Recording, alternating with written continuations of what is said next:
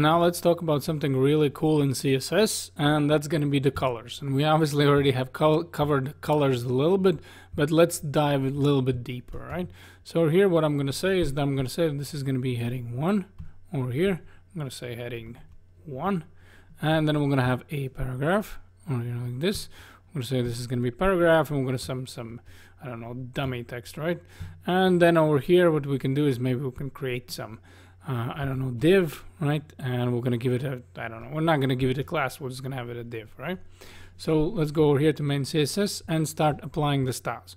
Now, one thing that I want to show you about the brackets, right, over here, that there's this one neat thing, right? So if you right click it over here, you see over here this quick edit, right?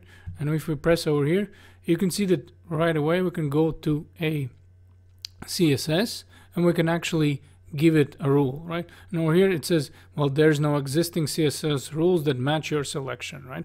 Click new rule. Basically what's saying, listen, there is no rules right now for this heading 1, right? But if you want to add it, if I click over here new rule, you can see right away that I'm actually working in the style sheet, right? So again, let's go back to the colors, and remember, for the colors we had actually 2 properties that we could use, right? And the first one was over here, color, right? Color, that would be for the actual color of the text, right? And let's start working with the values, right? So remember that right now we were using all the time these values, right? We were using pretty much the name values, right? But that is actually only one of our options, right? So for now, let's just leave it this way, right? So I'm going to say this is going to be this color, right, for this heading 1. And also what I can do is I put a semicolon over here, right? And I can keep adding properties that I would want, right? And just for the sake of it, I'm just showing you that we can have as many as we want. We'll do the font size, and we'll do it like, I don't know, 15 pixels, right? So we made it really, really small, right? But next one, let's do the background color, right? So that's another choice. So I'm gonna go over here and we'll say background color. Now for the background color, let's start trying something new. And what we're gonna do is we're gonna say RGBA, right? Which stands actually for red, green, and blue. Actually, not RGA, RGB over here like this. So what happens is we're actually given values, right? We have values from 0 to 255. So let's say over here, I'm going to write that this is going to be like red 123, green is going to be, let's say, 100. And over here, we're going to say that blue is going to be, I don't know, 180. Right? So if you're really good with colors, you can tell what kind of color it makes, right? So another neat thing about brackets, right? So again, we can right click it, right? First of all, it shows us that this is kind of pinkish color. And second, again, we have another quick edit over here, right? So if I have it over here, let's go back to main CSS, you'll see it better. First of all, you can see that we have the rule over here, right? First of all, you can see that this works, right? We only had to right click it over here, and we actually added the rule right away to where we wanted to, right? And if we would have multiple CSS pages, right, the main CSS or another style sheet, right, we actually could have chosen which one to use, right? But in this case, we had only one, so it right away went to that one. So first of all, we know that the rule is there. But again, back to this RGB, right? So let's say you don't like to guess, right? So what we're going to do over here, we're going to do a quick edit one more time. And you can see the nice thing about brackets. Now we can choose whatever color we want. I don't want this one. Maybe I want this one, right? So the basic things what we need to remember RGBA is that 0 is going to be black over here like this. I can see that this is black, right? And the white is going to be 255. Right, so over here, if I write 2 of them 255 over here like this, see what happens, right? Well, nothing, you cannot see anything because this is all white, right? So let's say if I would go back and I would apply the background color for the body over here, and again, let's use something like background color, and let's say that we're going to use something like, we can use the names, right, if we want, or if we want to get more specific, we can use something like hex colors, right? So first we have RGB, right, which is for red, green, blue, right? But we can also write hex. And the way you write hex is going to be hashtag. And then you are saying you have numbers from 1 to 9, and then you have from A to F, right? So again, I like this color, I use this color, right? So I'm going to say F15025, right? Now you can see, first of all, you can see that this is white, right, for the background color for the heading 1, right? And over here, you can see that this is going to be orange, right? And again, we can do the same thing, right? I'm going to right click it over here, quick edit. And again, we can check it out what it is, right? And we can change it over here. We can change it over here. Now I'm going to talk about this opacity a little bit later, right? You saw that once I start changing this, actual value over here changes to A, right? Don't worry about this. We're going to talk about it a little bit later. Again, we cannot cover everything, right? But the main point is over here, you can see what I was talking about, right? So we have the RGB values, right? Which stands for red, green, and blue. Then over here we have hex colors, right? So if you change it to hex color, you can see what happens, right? It right away tells you that it's 25F1 E1, right? So that's going to be hex color. Now again, we'll talk about this a little bit later. HSLA, right? Let's just deal with these ones for now.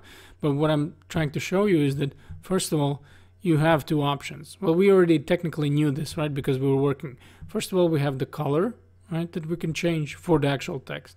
And then we have a background color, which we can change for, let's say, heading 1, right? So let's make this a little bit prettier. I kind of don't like that color much, right? So again, you can memorize the colors, and obviously for, let's say, for a Twitter color or whatever, there's going to be the actual hex values, right? So again, if I go back over here, and if we're going to go to Google, right, so we can test this one out. We can go over here to the Google, right? And I'm going to write google.com, blah, blah, blah. And I'm going to say hex color for Facebook over here, Facebook blue, right? And you can see that these are going to be the hex colors and these are going to be RGBA colors, right? I'm sorry, RGB values, right? So if we go over here and if we're going to grab this guy over here like this, right? We're going to say copy. And let's say for my whole document, right? Well, didn't copy and paste it the right way. Over here, I would want the Facebook blue, right? So I'm going to save this and see what happens, right? So the whole background is blue. So the main point is you have two choices. One is going to be for the actual fonts, and the other one is going to be for the background, right? So again, for the whole body, we're going to be using this way, right? So if we apply this color, it's going to be for all of them, right? And you have multiple values to choose from. You can choose RGBA, which is red, green, and blue, or you can choose the hex colors, right? So again, let's do with a paragraph, let's do a color, and just let's use the hexes, right? And since I like this color, I'm going to do the orange one, 0 to 5, right? So it's going to be orange. And let's say for the background color, we're going to apply the RGB, and we're going to do the black one, right? So RGB over here, and this is going to be 0, 0, 0. Right? So now we have the black one. Now going a little bit up front, right? I like to use this one also. This is going to be the opacity, and basically this is going to show how transparent it is, right? And this is going to be the fourth value, right? So you can see the RGBA and the last one, right? So we place a comma over here, and over here we have values ranging from 0 to 1. So if I'm going to say 0.5, it's kind of hard to see right now, but it actually what is happening, it's the black is not as black, right? So I mean, as long as it makes sense, right? So over here you can see that this black, right, is going to be very black. And you know what, let's just, for sake of it, let's put them side by side, and maybe let's make the fonts bigger, right? So let's go back to the paragraph, right? And we're going to say font size 30 pixels, right? So let's make it bigger. Let's make another paragraph over here, right? So we're gonna go over here, say paragraph, over here like this. And what I'm gonna say is that for the second paragraph, let's remember the class, and we're gonna give this a class like opacity, right? So we gave this a class. So now we're gonna be more specific. And as you can see that as we're gonna be moving on, we're gonna start implying few things that we already learned, right? It's not just going to be in one video, we're going to learn one thing. So we're going to go over here, and what we're going to say that for class opacity, all right, we're going to do something else, right?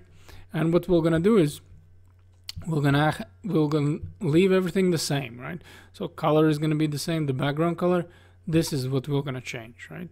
And that's another thing that we can take away from CSS, right? So let me just copy this over here, copy and paste it, right? And let's go back to this RGBA, right?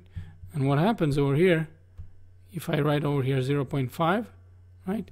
0.5, right?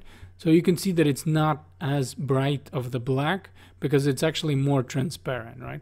Maybe let's take off this blue one, because maybe then it's going to be easier for you to see, right? So basically this is what happens, right? So with this value, the last value, you're basically saying how transparent it is, right? So this is going to be full on black, and if I go all the way to 0, right, you can see that it's going to be completely white, right? Because the black is not going to be there. And if I go 0.1, you can see that it's starting to turn black, which is going to be a little bit grayish, right? So this is the RGBA at the end of A, right? But again, we're going to cover it one more time with opacity. But for now, just remember RGB, and we have the hex colors, right? So this would be the hex color. And also there's one more thing, right? So remember over here about this paragraph, right? You can see that I have this over here property and the value, and now over here this property.